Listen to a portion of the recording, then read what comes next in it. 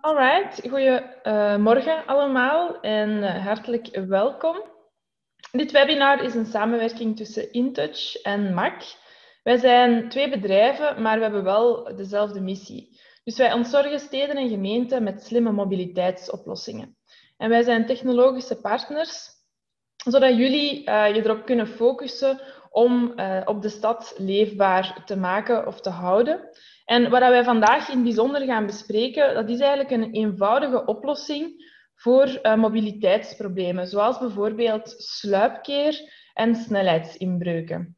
En we gaan dat doen aan de hand van een voorstelling van die ANPR-camera's en alle software die dat daarbij komt kijken, om dat heel eenvoudig aan de hand van gasboetes te gaan verwerken. Maar wie zijn wij nu? Oeps, volgende slide. Ja. Voilà. Dus wie is die stem die uit uw computer komt? Ik wou dat het anders was en dat we elkaar in person konden zien. Dus ik ben Astrid en ik sta in voor de groeiende strategie van InTouch. InTouch is een softwarebedrijf en wij focussen ons op mobiliteitsoplossingen. Dus dat wil zeggen dat wij software voor digitale bewonerskaarten, maar evengoed voor handhavingsverwerking aanbieden. Dus bijvoorbeeld gas, maar ook naheffingen, dus retributies voor parkeercontrole. En mijn partner in crime vandaag, dat is Gert van Winkel. En hij is projectmanager bij Macq. En Gert bestrijdt actief sluipverkeer en snelheidsinbreuken. En ik denk dat ik het helemaal bij het juiste eind heb als ik zeg dat dat ANPR-camera's geen geheimen hebben voor Gert. Gert, wil je daar nog iets aan toevoegen? Dat is goed gezegd. Ongeacht dat mijn naam in de Zoom staat, Injas de Mul, is gewoon omdat ik zijn PC even geleend heb, omdat hij net iets krachtiger is dan de mijne, die een beetje half dood aan het gaan is. Maar ik ben dus wel degelijk Gert van Winkel, zoals dat hier op de presentatie staat. Alright. Dus deze presentatie zal een 30-tal minuutjes duren. We gaan ervoor zorgen dat je niet in slaap valt. En achteraf gaan we een korte Q&A organiseren. En onze collega van Macq, Rob Versmissen, die zal er dan ook eventjes bij komen. Als je graag een vraag wil stellen, aarzel niet. Dus er is een Q&A-knop. Normaal gezien zie je dat in het balkje, het zwarte balkje, als je met je muis even over het scherm hovert. Moest dat niet lukken, mocht je ook de vraag via de chat stellen. Dus die gaan we ook verzamelen en we gaan proberen die allemaal te beantwoorden. Je krijgt ook sowieso de presentatie, dus geen zorgen. En dan denk ik dat het tijd is om er echt in te vliegen. Gert. Yes. Wat is gas? Gas zullen jullie waarschijnlijk al wel kennen voor andere inbreuken. Hè? Dus gemeentelijke administratieve sancties, hè, zoals geluidshinder en toestanden. Natuurlijk zijn er ook gasboetes uit te schrijven voor bijvoorbeeld sluipverkeer. Parkeerboetes, die kennen we allemaal al. Maar sinds heel recent is er ook een wet gestemd die gaat toelaten om ook trekcontrole inbreuken, dus snelheidsinbreuken, als gasboetes te gaan verwerken. Deze zijn gespecifieerd om te werken voor zone 30. Zone 30 en zone 50, wat dan natuurlijk wel heel belangrijk wordt als je in een stadscentrum bijvoorbeeld aan snelheidshandhaving wilt doen. Door die te verschuiven naar de politiezone, van de politiezones weg naar de gemeentes, willen ze ook de politiediensten een beetje ontlasten met alle werk, omdat die al die boetes niet verwerkt gaan krijgen. Zone 30 en 50 is heel specifiek uitgekozen voor hen, omdat ze daar 1/3 van al de doden die daar vallen, zijn rechtstreeks gelinkt aan overdreven snelheid in die zones. Vandaar dat ze ook die zones natuurlijk invoeren. En dan nu ook die opening maken naar gasboetes. Dus wat zit daarin voor de steden en gemeenten? Eén natuurlijk verkeersveiligheid. Als je meer gaat controleren, hoe erg dat het ook is, gaan de mensen dan ook eerder geneigd zijn om de snelheidsregels te respecteren. En natuurlijk genereert dat ook extra inkomsten voor de lokale besturen, die ze dan kunnen investeren in nog meer verkeersoplossingen, veiliger wegen, extra fietspaden, infrastructuur. Dus vandaar dat vroeger die boetes altijd naar het federale niveau gingen, weg van de gemeentes, worden nu eigenlijk de investeringen die jullie zouden doen gaan die eerder terugvloeien naar jullie. Oké, next one. Waarom M-Cube?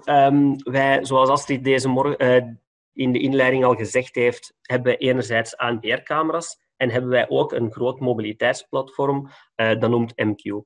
M-Cube focust niet alleen maar op de mobiliteit, maar wil zich eigenlijk eerder in de markt zetten als een platform dat de levenskwaliteit van de mensen gaat verbeteren.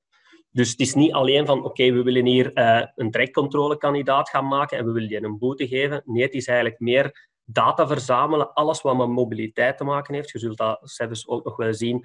Dat kan van verkeerslichten komen, kan van ANPR-camera's komen, kan bijvoorbeeld het uurrooster van de lijn, van de bus zijn die voor iemand zijn deur passeert. Dat kunnen luchtsensoren zijn om de stikstof, om de vervuiling in de stad te meten, om zo het verkeer wat te gaan aansturen.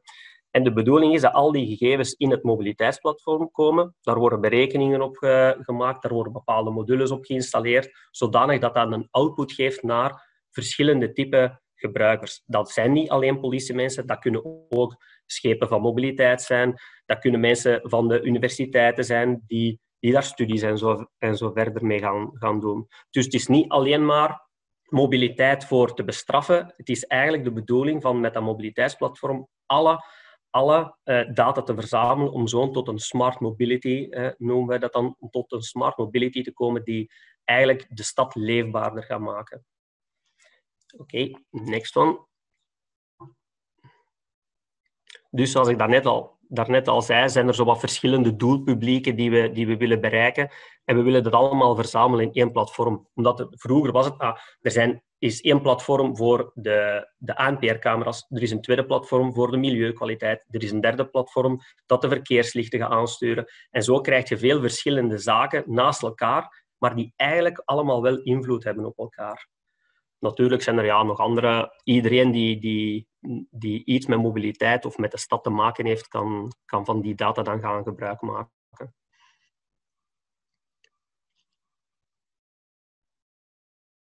Dus we gaan even een rap overzichtje geven van welke verschillende platformen, moet ik dat dan misschien noemen, die wij in ons M-Cube zitten hebben, om duidelijk te maken dat we dat het doelpubliek niet alleen maar, zoals de eerste slide zegt, alleen maar bescherming en beboeting is. Ja, typische politiemodules zijn natuurlijk alle ANPR-data registreren, zodanig dat ze zoekopdrachten kunnen doen om dievenbendes en zo dergelijke in kaart te kunnen brengen. Natuurlijk ook de overtredingen, trekcontroles, rood licht rijden. Een van de nieuwe zaken is overwegbewaking, die we aan het uitwerken zijn. Spotspeed natuurlijk meten, detectie van gevaarlijke goederen. Dat is zo algemeen het concept. Politie wordt natuurlijk gelinkt aan overtredingen. Dan hebben we het volgende platform, is het Smart Mobility platform. Oh, ik denk dat we er één overgeslagen zijn. Ja, is het Smart Mobility platform. Dat is dan meer voor de mobiliteit in uw stad te kunnen bevorderen. Origination-destination matrixen opstellen, intelligente parkeersystemen bekijken hoe kun je de mensen sneller naar een parking gaan begeleiden, sluipverkeer tegengaan, vrachtwagensluizen bouwen. En dat gaat er dan meer over van, kijk, wij hebben de mobiliteit, we willen die slimmer maken om bepaalde verkeersstromen te gaan geleiden in uw stad. Volgende is dan analyse en statistieken. Dat zijn dan meer, het doelpubliek is dan meer echt de verkeersmodellenwereld. Ze gaan al onze input kunnen gaan gebruiken om hun verkeersmodel bij te sturen. Om te zeggen van kijk, als we weten 's morgens beginnen ze om 10 uur in die richting te rijden. Als we ze eerder ombuigen, dan gaat die file daar niet ontstaan. Maar kunnen we het verkeer beter laten passeren langs een andere weg en zo van al die dingen. Voertuigtellingen om te zien van oké, heel veel mensen rijden naar die parking, maar die andere parking die we gebouwd hebben blijft daar onbenut staan. Hoe kunnen we die trafieken wat meer begeleiden? Dat is dan meer de statistiek en analyse concept.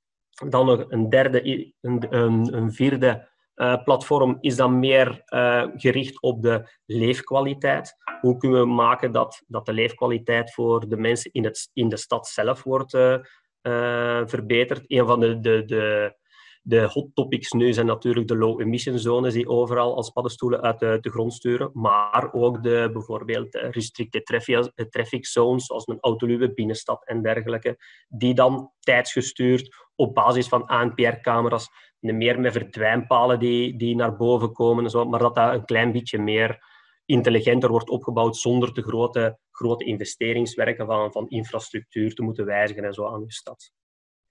Al die zaken komen dus, zoals ik al gezegd had, komen naar ons MQ-platform en dat platform is modulair opgebouwd. We weten dat niet elke stad of elke gemeente hetzelfde concept heeft. We weten dat niet bijvoorbeeld een low-emission zone voor een kleine dorpskern heeft niet veel nut, omdat die wegen daar ook veel te belangrijk zijn. Vandaar dat de platform modulair is opgebouwd. Dat wil dus zeggen dat van die verschillende platformen die ik jullie voorgesteld heb, kunnen elke module kan individueel eruit gepakt worden en tot een pakket samengesteld worden voor uw stad of gemeente.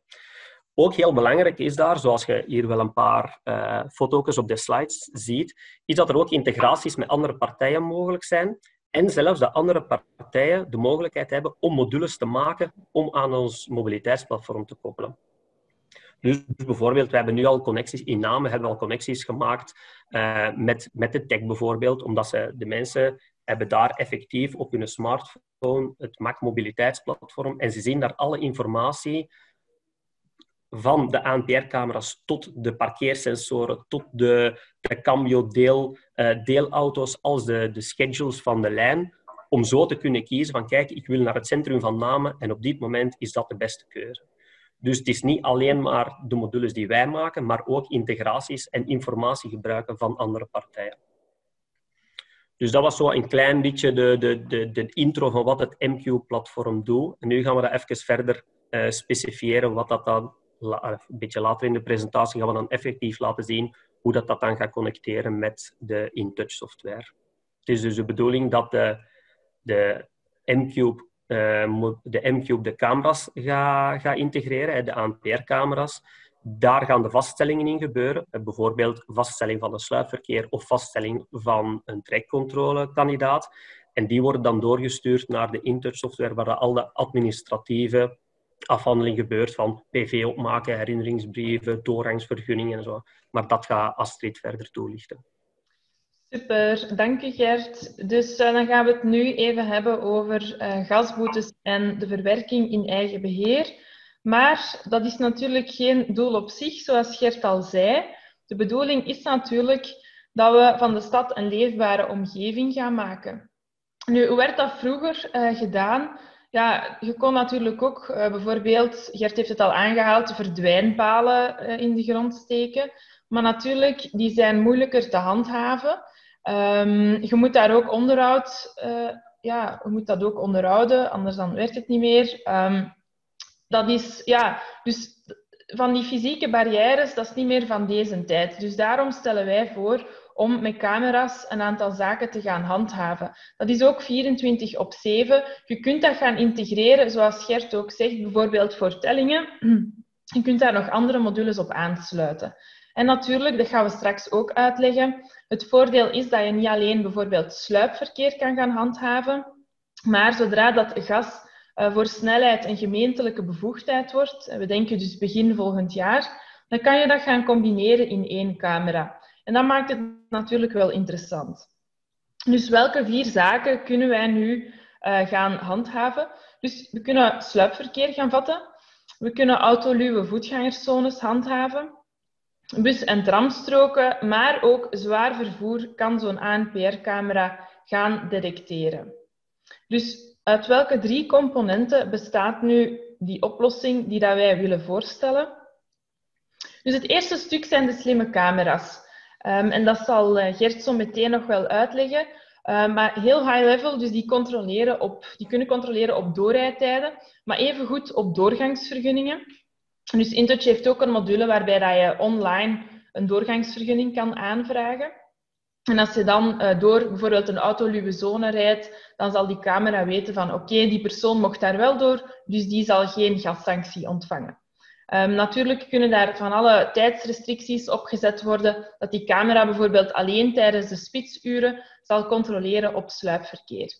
En dan, zoals ik al zei, een vrachtwagensluis, zwaar vervoer, kan die camera ook herkennen. Dus het eerste stukje is de slimme camera. Het tweede stukje is dan de automatische gashandhaving en de opvolging. Dus InTouch krijgt van zo'n camera dan de vaststelling. Ik zal dat zo meteen in detail uitleggen.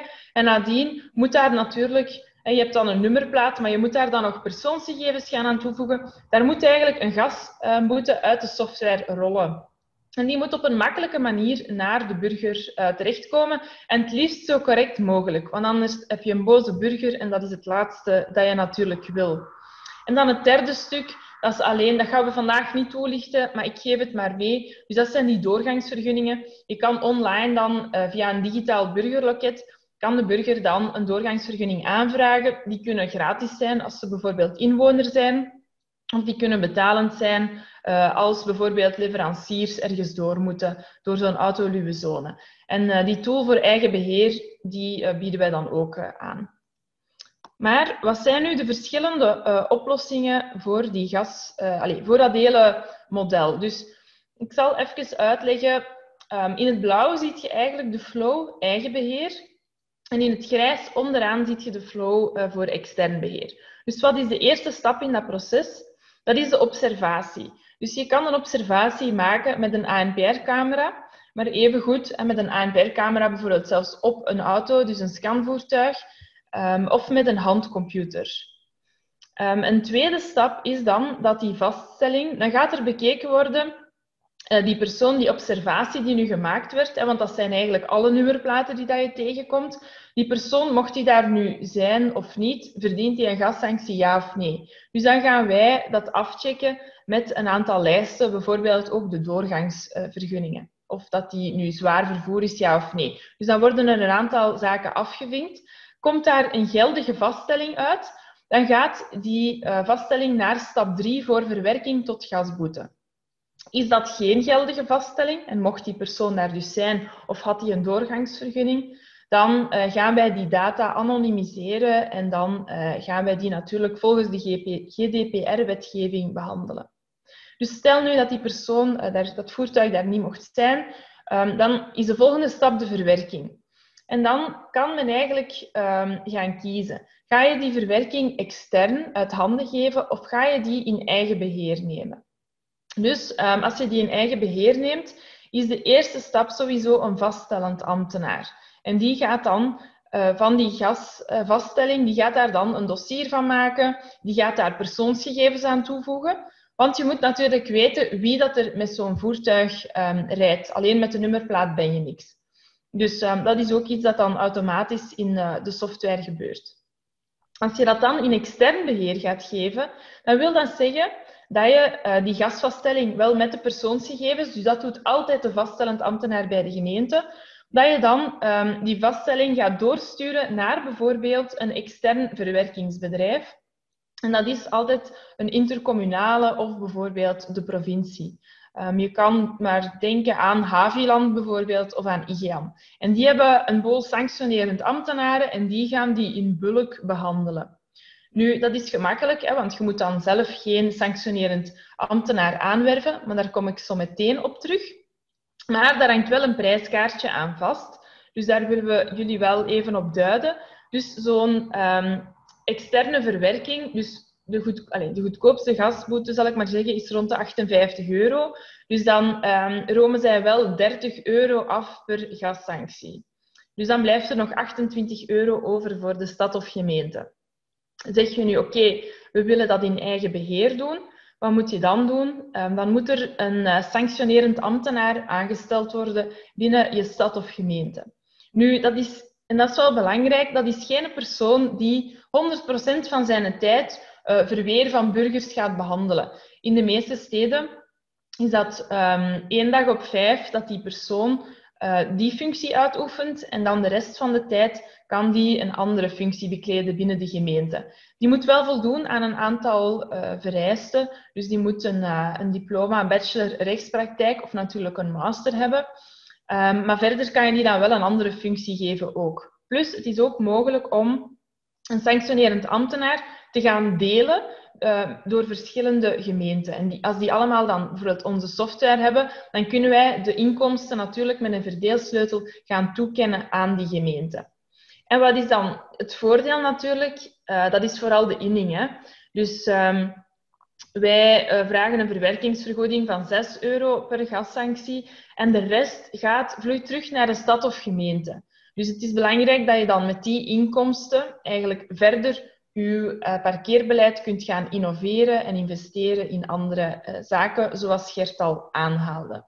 Dus het pad dat wij vandaag iets duidelijker willen maken voor jullie. Je hebt natuurlijk de keuze tussen de twee, maar dat is het bovenste pad. Dus dat de sanctionering dat die ook in-house gebeurt en natuurlijk de inning. Ik heb daar nog een mooi grafiekje over. Voilà, dus die grijze lijn hier is extern beheer en de blauwe lijn is eigen beheer. En aan de linkerkant zie je dan de inkomsten voor de stad of gemeente in euro. En wat zien we dus?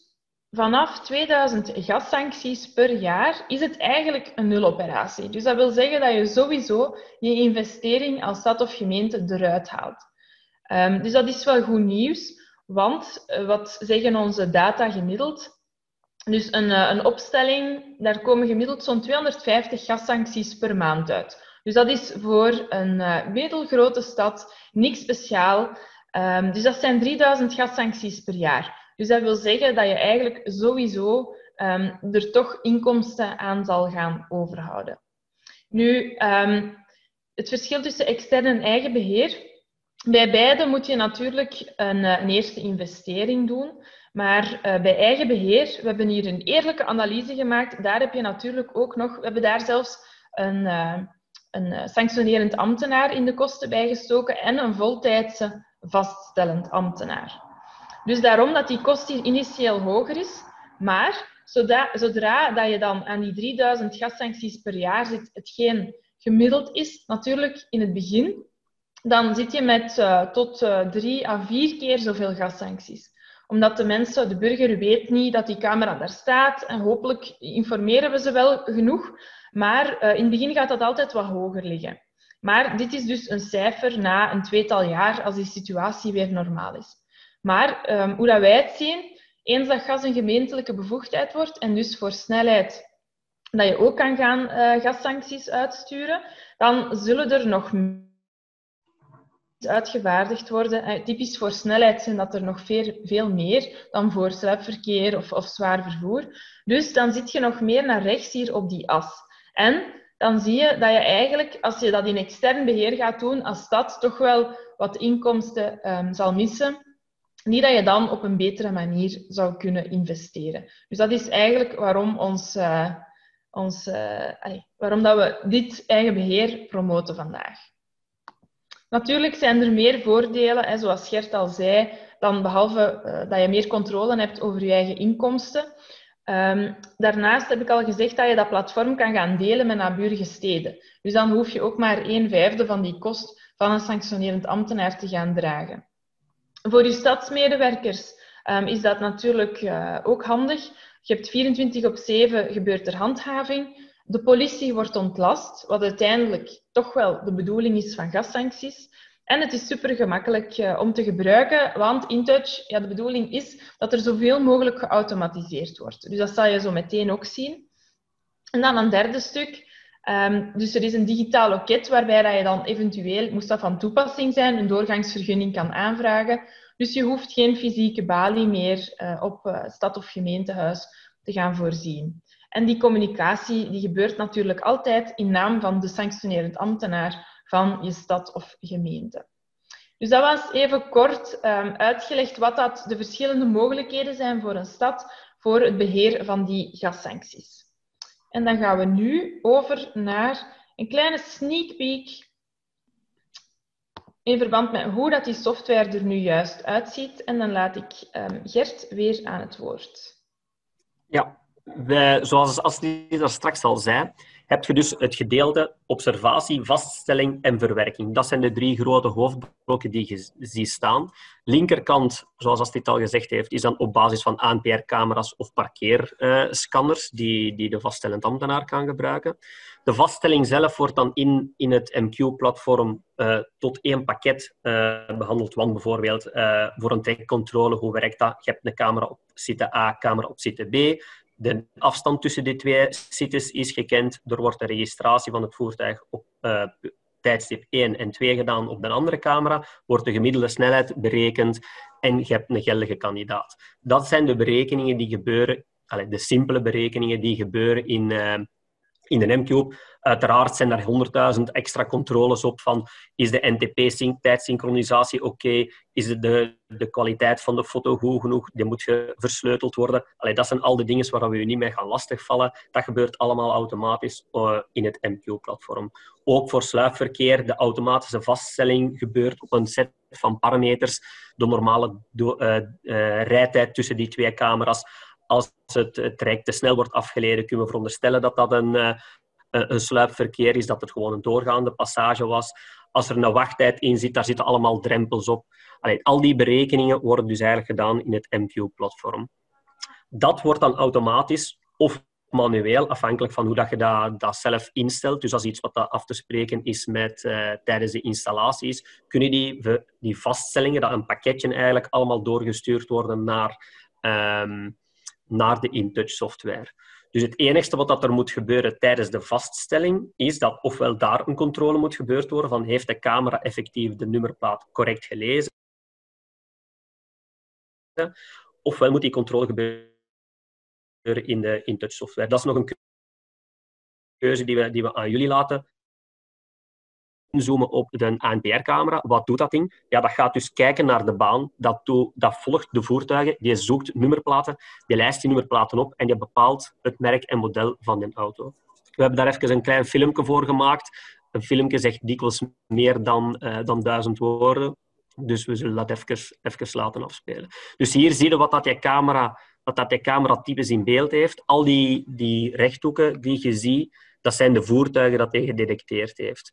Dus aan de rechterkant zie je dan een heel aantal nummerplaten verschijnen met de klassificatie van die voertuigen. Bijvoorbeeld een auto is een oranje kaderke, een camion zal dan een groen kaderke worden. Je kunt ook voetgangers detecteren met je camera, je kunt ook fietsers detecteren met je camera. Als je dan klikt op een herkenning, kun je even in freeze gaan. Kun je die dus een keer inzoomen, uitzoomen, de kleurfoto van die overtreding bekijken. Dus je kunt daar boven switchen. Dus dat zijn eigenlijk al de dingen die gebeuren in die camera. Dus je ziet dus daar, de nummerplaat wordt dan omcirkeld. Dus dan kun je echt zo wat in detail gaan kijken wat dat die camera allemaal doet. Je kunt dan ook gaan inzoomen om te bekijken, bijvoorbeeld, heeft die mens, had hij zijn gordel aan terwijl hij aan het rijden was. Je kunt nog eens even checken dat de nummerplaat wel degelijk klopt. Je hebt een paar videobewerkingsfunctionaliteiten, zodanig dat je die foto wat kunt veranderen, het contrast wat verhogen, om die nummerplaat bijvoorbeeld duidelijker te maken. Omdat bijvoorbeeld ook die camera's, die werken ook gedurende de nacht. Dan wordt de nummerplaat eigenlijk met een infraroodflits, dat dus niet zichtbaar is voor het menselijk oog, verlicht, waardoor dat die registraties nog altijd nauwkeurig en betrouwbaar zijn.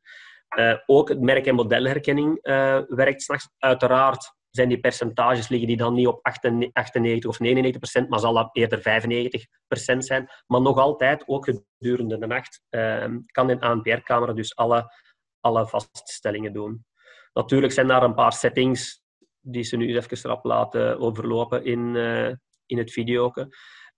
Wat dat wel ook heel belangrijk is de field of view. Onze camera is gemotoriseerd. Dus standaard, elke ANPR-camera heeft een kleine pan en tilt. Dat wil dus zeggen dat je die een klein beetje naar boven, naar onder kunt zetten. En ook naar links en naar rechts. Het kan heel belangrijk zijn, omdat als je je uitleiding doet, dan kan het zijn van oké, we zien misschien net iets te weinig detecties op de linker of rechter rijstrook. Dan kun je dat tijdens de installatie ook heel makkelijk bijsturen. Het vermakkelijkt natuurlijk ook de installatie, omdat als je die camera moet gaan uitrichten terwijl je die vastvijst op een paal, ja, als je zelf een IKEA-kastje al eens een keer ineengevezen hebt, ja, het is altijd heel goed als je het ineenvijst. Tot als je het omhoog hangt, dan hangt het scheef en dan is het weer niet goed. En dan moet je terug een hoogtewerker gaan laten komen. Dat probleem hebben we willen oplossen door die pan- en tilt-mogelijkheid. Dus ik weet nu niet hoe snel... Ja, dus nu zie je effectief, ze drukken op dat knopje in de webinterface van de camera en je ziet dat dat beeld dan ook effectief verandert. Dat is geen spectaculaire bewegingsgraad. Dat gaat 30 graden op en neer en links en rechts. Maar bij de installatie is dat een wereld van verschil. Je moet nooit meer, bijvoorbeeld als je een installatie doet boven een autostrade, je moet nooit meer die autostrade gaan afsluiten of een drukke gewestweg in je gemeente. Je gaat dat nooit meer terug moeten afsluiten, omdat je die van op afstand kunt bijsturen.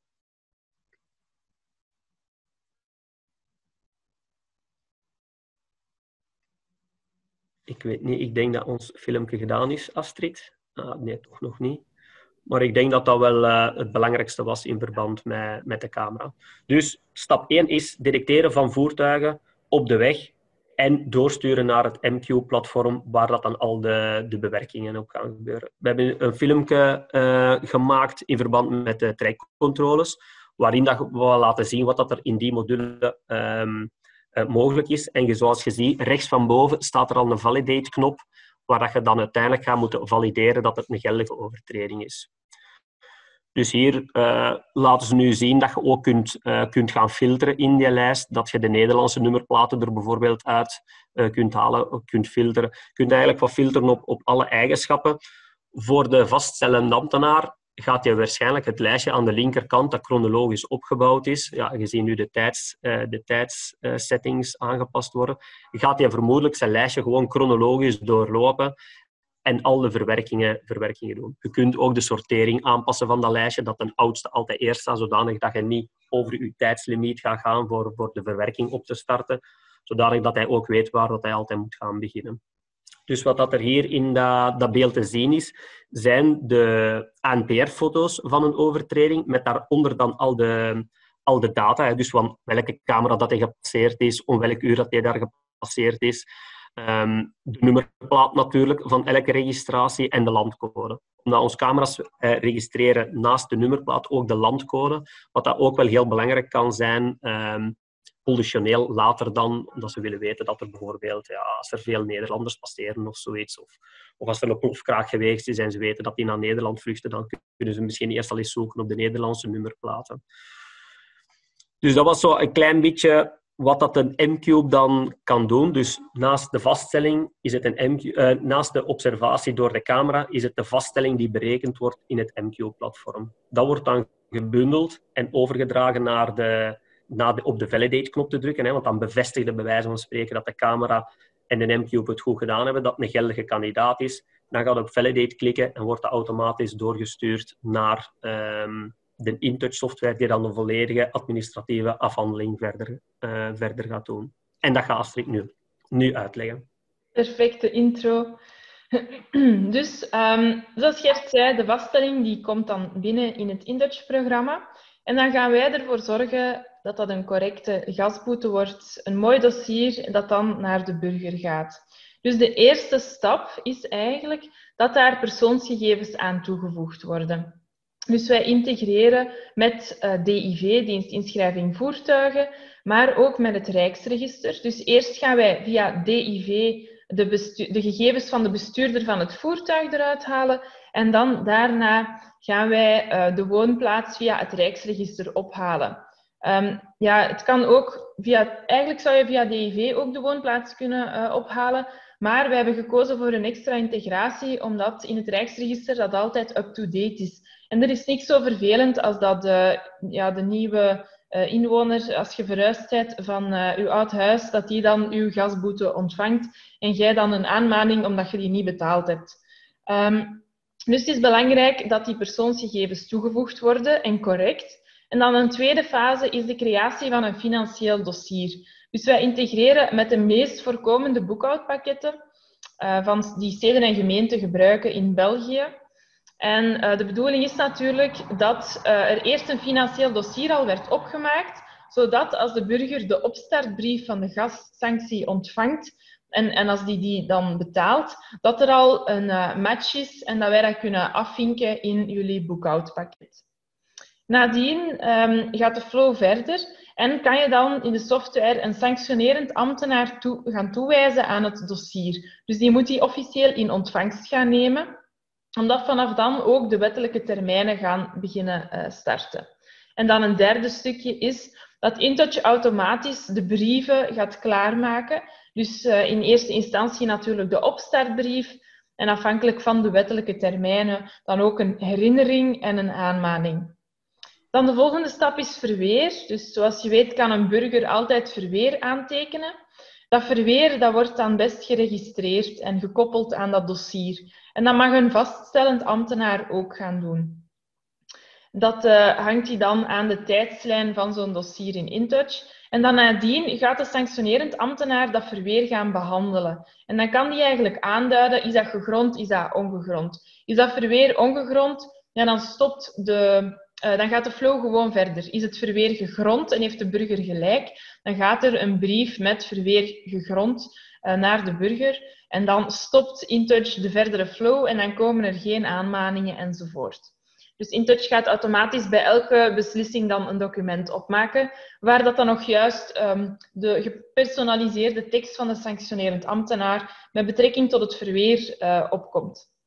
En dan de laatste stap, als de burger niet betaalt, dan is er een mogelijkheid om de dossiers te gaan exporteren naar een deurwaarder of naar de financiële dienst. Dat configureren wij eigenlijk zoals jullie stad of gemeente wil werken. Omdat het anders altijd zo conceptueel is, heb ik een paar screenshots van de software.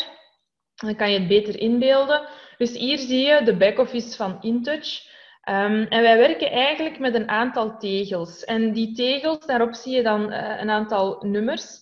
En het is de bedoeling dat die nummers naar 0 gaan. Want dan heb je goed gewerkt en dan zijn alle dossiers de deur uit. Dus hier zie je dat de vaststellingen binnenkomen en dan dat er apart dossiers worden gemaakt. De eerste stap is dan via een tegel. Dus stel nu dat er 456 zijn binnengekomen. Dan klik je op die tegel en dan zie je hier de heleboel vaststellingen.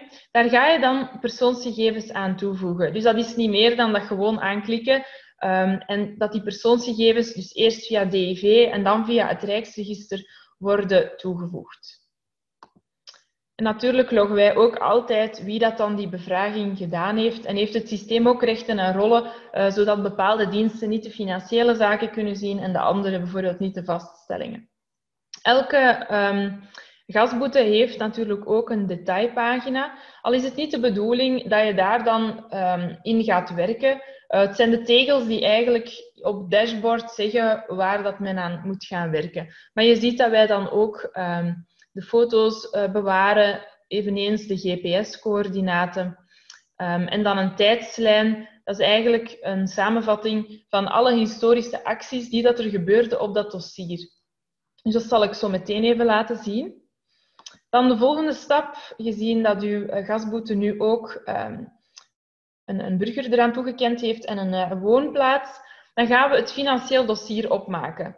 Dus dat is niet meer dan dat er dus dan gaat hij van de ene tegel persoonsgegevens toevoegen naar creëer een dossier voor financiën. En dan kan je die gaan exporteren met 1 klik op de knop naar uw boekhoudpakket. Dan is de volgende stap, zoals je ziet in de flow, dus nu hebben we dit gedaan, persoonsgegevens en financiële gegevens toegekend. Dan gaan we een sanctionerend ambtenaar toekennen. Dus dan is dat gewoon een lijst die je ook weer aan een sanctionerend ambtenaar gaat toekennen. De volgende stap is dan de documentenflow. Dus InTouch gaat, zoals ik al zei, automatisch die brieven opstellen. Dus wij gaan voor jullie, we hebben een customer care team, en wij gaan voor jullie die brieven definiëren zoals jullie graag willen zien. En dan zie je dat er verschillende types van documenten kunnen automatisch gegenereerd worden. Bijvoorbeeld als er een verweer gegrond is of een herinneringsbrief. En dan kan je die ter plaatse gaan afprinten. Of we integreren ook met Speos, dat is een service van Bpost. Dus dan kan je al die documenten extern laten afprinten. En bij een aangetekend schrijven kan je dan ook via de software zien of die brieven goed toegekomen zijn. Hoe ziet zo'n document er dan uit?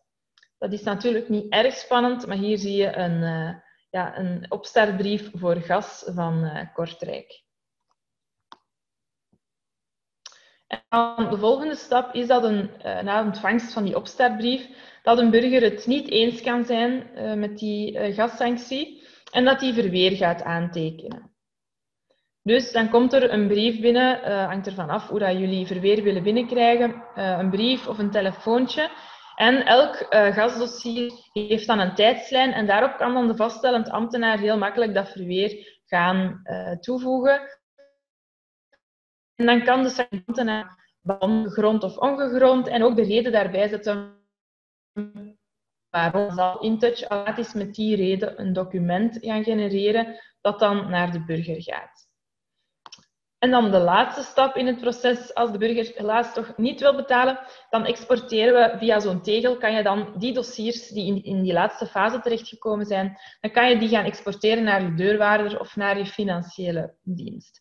Dus zo hebben we eigenlijk heel het proces van Gert, zijn ANPR-camera van de observatie, naar de M-Cube, het controleren van die vaststellingen.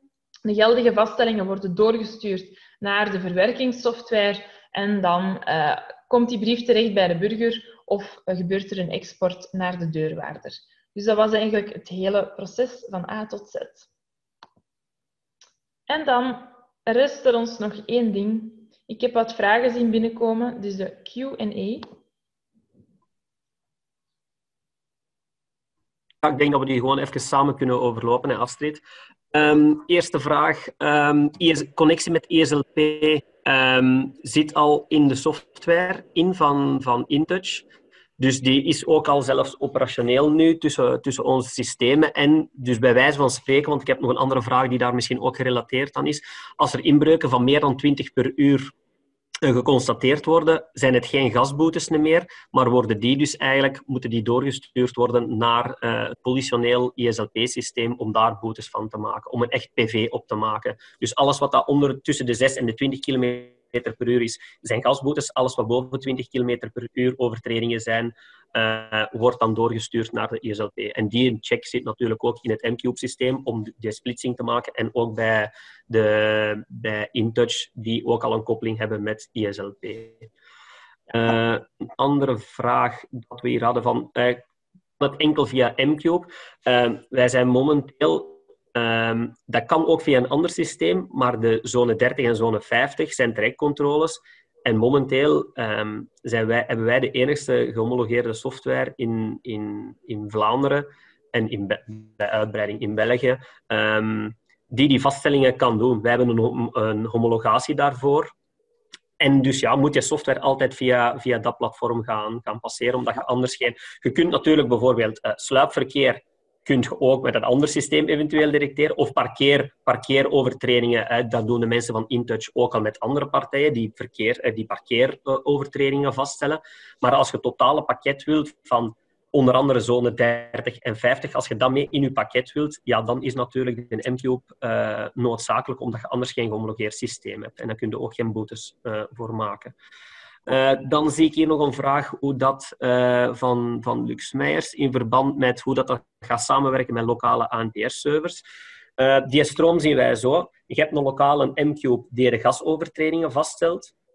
Zoals ik ook al uitgelegd heb, kan er in één platform kunnen er verschillende modules in aanwezig zijn. Dus er kan een politionele kant aan zijn, er kan een gemeentelijke kant aan zijn. Maar de gegevens moeten altijd eerst door de gemeentelijke M-Cube gaan, om daarna politioneel te worden. Want de omgekeerde weg mag wettelijk gezien niet. Dus politiedata is ook door de GDPR, de gewijzigde GDPR-wetgeving en zo.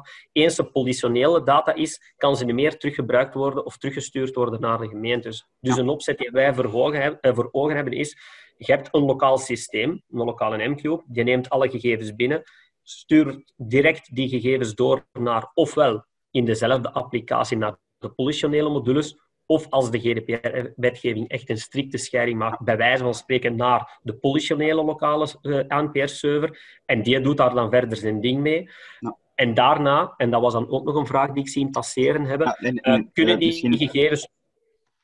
Nog aanvullend, Geert. Dus inderdaad, de gegevens moeten eerst naar het gemeentelijk platform en dan naar de politie. Het mag niet eerst naar de politie en dan de gemeente. De wet op het politieambt laat dat niet toe. Een derde mogelijkheid is ook nog om de camera de gegevens tegelijkertijd naar beide platformen te laten sturen. Ja, dat is ook een oplossing die natuurlijk iets meer van uw netwerk gaat vragen en misschien wat meer netwerktrafiek gaat op, maar dat is ook een oplossing. De bedoeling is dat die gegevens altijd maar door één partij verwerkt worden en niet door de twee tegelijkertijd. Want er is ook nog een andere wettelijke verplichting. Uiteindelijk moeten al die gegevens doorgestuurd worden naar het grote federale platform dat nu in opbouw is. En dat kan ook dus, en dat kan gebeuren van ofwel uit de gemeentelijke M-Cube of uit een andere lokale systeem, als dat systeem dat kan doen. Oké, ik was hier nog eens even door aan het scrollen. De volgende vraag is: hoe lang duurt het voor het vaststellen, sanctionerend ambtenaar van vaststelling tot verzending van brieven? Dat is eentje voor mij. Hè? Ja. Dus dat is een goede vraag. Dat duurt niet erg lang. Dus ten eerste, uw vaststelling komt binnen. Dan kun je eigenlijk meteen, als je daar meteen aanzet, die persoonsgegevens toevoegen. Dat gebeurt op dat moment. Dan maak je daar een financieel dossier van. Dat is ook op dat moment. Dan kun je een sanctionerend ambtenaar toe. Als jij dus heel je flow direct alles gaat opvolgen, kan dat nog op dezelfde dag. En ook het aanmaken van de opstartbrief, gezien dat InTouch automatisch aan die ANPR-camera ook de bijzondere politieverordening koppelt, die van toepassing is, kan dat ook nog op dat moment gebeuren. Dus eigenlijk kun je dat gewoon in een serie van klikken meteen doen. En dan wordt die opstartbrief natuurlijk verstuurd en dan is dat een aantal dagen tot bij de burger. Als die dan verwering tekent, dan hangt het af van de snelheid van het behandelen. Maar ik denk dat de vraag was tot verzending van de brieven, dus dat gebeurt allemaal op dat moment. Ja. Ja. En de camera's en het MQ-platform is een continu gebeuren. Dus zolang er connectie is tussen de camera en het MQ-platform, worden al die kandidaten gewoon on the fly berekend, bij wijze van spreken. Er zijn een paar validatieperiodes bijvoorbeeld voor een trekcontrole. Die kan pas 20 minuten later gedaan worden, omdat de tijdstabilisatie, de stabiliteit van de tijdsynchronisatie moet je 20 minuten voor de overtreding en 20 minuten na de overtreding bewaken. Dus vandaar dat de controle op een trekcontrolekandidaat, die wordt pas 20 minuten na de effectieve overtreding gemaakt. Maar ook vanaf dat moment is dat gewoon direct nadat die vaststelling gedaan is. Dus 20 minuten en 1 seconde later zit die vaststelling, bij wijze van spreken, in het M-Cube-systeem, kan die daar gevalideerd worden en doorgestuurd worden naar InTouch. Of kunnen die ook automatisch, als we zeggen, kijk, de validatiestap gebeurt in een InTouch-software, kan die ook direct doorgestuurd worden. Dus daar zit geen enkele tijdsvertraging op. Sluipverkeer is hetzelfde. Daar is die wettelijke verplichting van die 20 minuten zelfs niet op van toepassing. Dus daar is geen modelgoedkeuring voor. Daar gebeurt dat zelfs instantaan. Op het moment dat die persoon door die camera gereden is en de MQ beschouwt als een kandidaat, wordt hij onmiddellijk aangemaakt en is hij beschikbaar in het systeem. Dus eigenlijk hangt het antwoord is, als jullie werknemers goed hun werk doen en dat gewoon continu opvolgen, ja, kan dat allemaal heel snel in. Binnen 1 dag zijn al die brieven weg. Ik denk ook, Astrid, corrigeer me als ik mis ben, kan dat ook allemaal in bulk gebeuren. Bijvoorbeeld die toekenning van, dat moet niet 1 per 1. Als je een ambtenaar bijvoorbeeld in de namiddag begint te werken, dat is een uur voor pak, dan kan je alles wat in de voormiddag geregistreerd is aanklikken, zeggen, oké, verwerk, voeg gegevens toe en dan kan dat automatisch proces verder. Dat zijn zaken die dat je niet 1 voor 1 moet nakijken, in tegenstelling tot een verweer dat je moet behandelen. Ja. Ik zie dat Chris zijn vraag heeft geherformuleerd, dus helemaal onderaan vinden we herformulering van mijn eerdere vraag dan. Is het mogelijk om 's morgens het systeem op te starten, te zien dat er 500 gasovertredingen te behandelen zijn en 's middags de brieven hebben gemaakt? Als die persoon heel gemotiveerd is en je kan 500 keer valideren dat die camera die registraties goed heeft gedaan en dat het een geldige vaststelling is, als die mens gemotiveerd is, dan kan dat. Maar ik denk dat zijn vraag zelfs is, als er 500 gasovertredingen zijn, dus dat is al gebeurd, wat jij nu zegt. Dus die gasvaststellingen zitten in het systeem. En dan is het inderdaad mogelijk om er 500 tegen 's middags de brieven te hebben gemaakt. Maar als je er 500 hebt, dan zou ik wel aanraden om die te exporteren naar Bpost, dat die daar afgeprint worden. Want als uw medewerker die allemaal nog gaat moeten vouwen, dan is dat natuurlijk... En qua volume dat er verwerkt kan worden per dag, dat is natuurlijk afhankelijk van wie dat erop werkt. Maar wij weten wel dat er bijvoorbeeld in de gewestelijke verwerkingscentra 400 à 500 per persoon per dag kunnen verwerkt worden. Dus vandaar dat ik zei van, als hem heel gemotiveerd is, gaat 500 lukken, maar dan gaat hij waarschijnlijk wel een zweetdoekje moeten naastleggen of een goede klikker hebben met een goede getrainde vinger. Een andere vraag nog eens van Chris. Als we als stad trajectcontroles bestellen via raamcontract AWV Fitpol, zit M-Cube daar al bij in? Ja, maar daar heb je natuurlijk het probleem dat die gegevens, als die rechtstreeks gekoppeld worden naar het federaal dossier, kunnen die dus niet terugkeren om door een gemeentelijk sanctioneerd ambtenaar te bekijken. Dus dat wordt die politionele data, die is daar afgeschermd en die mag niet meer terugkeren, of die moet in geanonimiseerde vorm.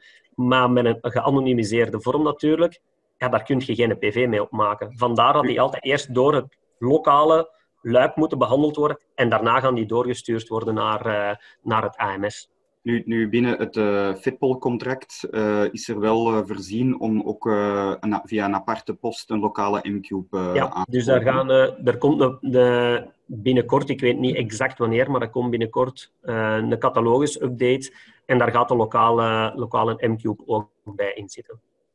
Dus er moeten geen bestekken en dergelijke geschreven worden om de lokale M-Cube te kunnen installeren. Die zou bij wijze van spreken door een vinkje in uw catalogus aan te vinken, een aanvraag bij de THV te doen, Proximus dus in dit geval, een aanvraag te doen en uw lokale M-Cube bij u te komen installeren. Oké. Ik zie hier nog een vraag van Els Moermans. Wat met verwerken van hoger beroep? Ja, dat is ook voor mij. Dus goede vraag, Els. Ik ga je zeggen wat ik denk en dan ga ik dat nog eens navragen bij onze sanctionerend ambtenaar. Dus die dossiers die kunnen geëscaleerd worden. En die worden dan niet meer behandeld door een sanctionerend ambtenaar, maar door een rechter. Dus je kunt wel die export van die dossiers doen, maar het is niet zo dat dan, of dat is toch niet wat nu gebeurt, dat een rechter dan in de InTouch software die gaat behandelen. Dus je kunt die exporteren, net zoals dat je met een deurwaarder doet. Maar ik ga eens vragen in Kortrijk bij de sanctionerend ambtenaar hoe dat zij dat in onze software op dit moment doen. Dus ik kom erop terug, Els.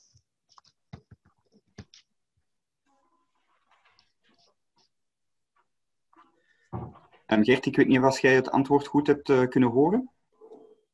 Ja. Oké, perfect. Dan mag het aan mijn kant. Dan nog de vraag, de trajectcontrole kan nog niet van de CAM 5, indien niet, wat is de tijdsframe dat dit wel zou zijn? Dus we hebben op dit moment een volledig gehomologeerd systeem met onze G3 en onze M-Cube. De CAM 5 is op dit moment in behandeling, dus wij verwachten dat dat binnen enkele maanden in orde is. Ja, dat stond normaal gepland, denk ik, voor Q3, maar coronagewijs zit daar een klein beetje vertraging op, dus dat zou waarschijnlijk ergens in Q4 zijn, zoiets. Ja. Oké, ik ben door de vragen geweest. Ik denk dat we zo allemaal hebben behandeld. Ik weet niet of jullie nog onbehandelde vragen hebben tegengekomen. Ik wil misschien nog even rap inpikken op die CAM 5. Vraag. Dat is normaal gezien ook voorzien dat hij ook mee in de catalogus-update bij Fitpol ook gaat komen. Dus die zou daar ook dan beschikbaar zijn en beschikbaar zijn. Ik zie ook nog dat Els Moermans nog een bijkomende vraag heeft gesteld. Ik denk dat die ook voor Astrid is.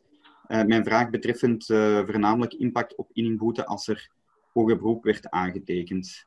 Oké. Oeps. Dan de verwachte vraag van idee van kostprijs.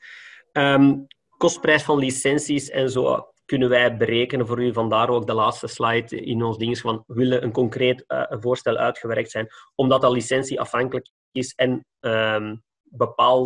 bepaald wordt door hoeveel camera's willen, welke functionaliteiten, welke modules willen jullie geactiveerd op de M-Cube. Vandaar ook mijn klein introke dat het M-Cube-platform meer is dan alleen enkel maar de gasboetes. Kan natuurlijk ook enkel maar gebruikt worden voor gasboetes als jullie dat willen. Maar dan moeten we dat specifiek bekijken, hoeveel camera's dat jullie willen, welke modules dat jullie geactiveerd willen zijn. 10 camera's bijvoorbeeld voor sluipverkeer, 3 camera's voor trajectcontrole, is een hele andere prijs dan dat je 20 camera's gaat installeren voor 10 trajecten te behandelen. Dus dit is een hele grote mix en dat is gewoon, eigenlijk bij wijze van spreken, kunnen wij je de prijs op maat berekenen als je zegt wat dat je nodig hebt. Dus de standaardprijs erop plakken, dat gaat niet. Heel snel een prijs geven als jullie zeggen van kijk, ik wil dat en dat. Ja, 5 minuten later kunnen wij een inschatting geven van hoeveel dat kost. Het enige wat we niet kunnen inschatten, en dat zijn vandaar dat je misschien ook, dat we soms verwijzen naar het vetpolderstier, is hoeveel gaat dat kosten om daar een paal in de grond te planten, om daar netwerkconnectiviteit naartoe te brengen, om stroomvoorziening te hebben, omdat wij die info niet hebben.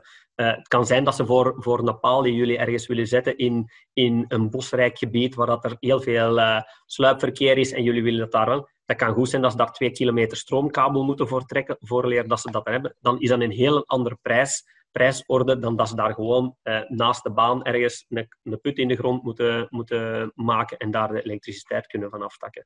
Dus dat is iets wat dan moeilijk in te schatten is. Wij kunnen een heel snelle inschatting geven van onze kostprijs. Wat dat totaalplaatje gaat kosten, dat kunnen we u niet op antwoorden. Dan moet dan eerder, of via jullie eigen aannemers, want dat is ook een optie. De camera's kunnen opgehangen worden. Ja, er is een modelgoedkeuring, er is een handleiding van. Er bestaan, de documenten zijn er, dus je camera moet volgens die regels omhoog gehangen worden. En daarna volgt dan het homologatieproces met de keuringsinstantie, bijvoorbeeld een VIAS, bijvoorbeeld een BMI, die dat systeem dan komen controleren ter plaatse en van alle checks doen, de afstand bijvoorbeeld bepalen voor als in het geval van een trajectcontrole. In het geval van sluipverkeer is het natuurlijk iets eenvoudiger, omdat daar geen homologatievoorschriften bij zijn. Dan is het eerder de fysieke montage, voeding geven en netwerkconnectiviteit voorzien. Ja, ik zie dat er nog een nieuwe vraag binnen is gekomen van Pieter Muldermans. Zijn het allemaal vaste camera's op paal of kunnen die makkelijk verplaatst worden? Met andere woorden, kunnen we met enkele camera's op vele verschillende plaatsen gebruiken? Ik denk dat dat een beetje afhangt van de toepassing. Belangrijk daarbij is om op te merken dat voor trajectcontrole, als je dat op verschillende plaatsen wilt gebruiken, dat ook elke keer een eiking vereist, dus dat er ook altijd een kost aan vasthangt. Dus wij zijn zowel gehomologeerd voor vaste palen als voor mobiele palen, om die eigenlijk te eiken. Wat wij zien is dat wij vaak, of het meestal, de vraag krijgen om voor vaste palen te gaan, omdat dat toch voor de klant altijd meest kostenefficiënt is en in opvolging. Voor andere toepassingen, niet voor trajectcontrole, daar is er denk ik iets meer vrijheid. Hè? Ja, dus als je daar is dan misschien eerder het aspect communicatie wat belangrijk. Als je maakt dat je camera bijvoorbeeld communiceert via een 4G-module of via een straalverbinding, waardoor dat je fysisch geen vaste aansluiting moet hebben voor communicatievlak, kun je die paal bij wijze van spreken, op die camera bij wijze van spreken op elke paal gaan hangen. Maar, zoals Rob het al gezegd heeft, kan dat dan alleen maar voor toepassingen die niet gehomologeerd zijn. Dus voor trajectcontrole is dat moeilijker of minder kostenbesparend, omdat je die camera dan elke keer het traject terug moet gaan laten eiken. Dus moet daar iemand van VIAS met zijn auto komen rondrijden voor het trajectlengte te betalen. Daar moeten nagels in de grond geklopt worden, omdat dat in een modelgoedkeuring staat dat je je zone moet afbakenen. Dus je ziet, dat brengt heel veel kosten met zich mee om die camera even gewoon te verplaatsen. Wat dat je wel kunt doen in dat geval is, die homologatie is altijd geldig voor 2 jaar. Als je na 2 jaar zegt van kijk, de situatie is hier veranderd of we hebben hier ingrijpende infrastructuurwerken gedaan, dan kun je natuurlijk, is dat het moment om je camera te verplaatsen, of dat direct te verplaatsen naar een andere site. En dan gaat dat wel. Natuurlijk heb je dan wel terug de originele eikingskosten, weer het traject afrijgen, en niet de hereikingskosten na 2 jaar, die veel minder zijn, omdat ze dan gewoon moeten valideren. Hangt die camera nog altijd op dezelfde paal? Is dat nog altijd dezelfde camera? Is dat zegeltje niet verbroken? En is die trajectlengte nog altijd hetzelfde? Gaat hij nog eens een keer rondrijden met een auto? Maar dat is minder ingrijpend. Dus dat is een afweging wat dat jullie zelf kunnen maken. Maar in principe zijn ze dus wel verplaatsbaar. Oké. Ik zie ook nog een tip van een ervaringsdeskundige, Lux Meijers. Check eerst netwerk- en stroomvoorzieningsmogelijkheden. Een aangepaste locatiekeuze kan veel kosten vermijden. Dank u, Luc. Ja, wat we daarnet al zeiden, dat kan soms onaangename verrassingen naar boven brengen als je 3 kilometer kabel moet gaan graven voor ergens stroom te voorzien, omdat de stroomkabels die er liggen misschien niet geschikt zijn of zo. Dus ja. Oké, ik zie ook nog vragen over op welke contracten dat dit besteld kan worden. Een van de bestaande contracten waar dat dit op besteld kan worden is het dossier van de federale politie. Wellicht zijn er ook nog andere mogelijkheden of andere bestekken of iets dergelijks waar dat aangekocht kan worden. Ik heb er niet een totaal overzicht over, maar ik denk dat jullie dat misschien beter weten. Oké. Ik denk dat we dan zowat door de meeste vragen heen zijn. Gert, Astrid, ik weet niet of jullie nog iets kwijt willen? Nee, ze gaan de presentatie krijgen, dus daar staan onze contactgegevens in. Ik en Astrid zijn heel bereidwillig en we zullen altijd antwoorden. En dan kunnen we eventueel nog een one-on-one videocall doen met wat meer details voor jullie specifieke vragen en oplossingen. Inderdaad, dat was net wat ik wou zeggen. Oké, perfect. Dan wens ik jullie nog allemaal een prettige werkdag verder. En bedankt voor de aandacht. Ja, absoluut. En als er vragen zijn, u weet ons te vinden. Dag allemaal. Dag. Dag.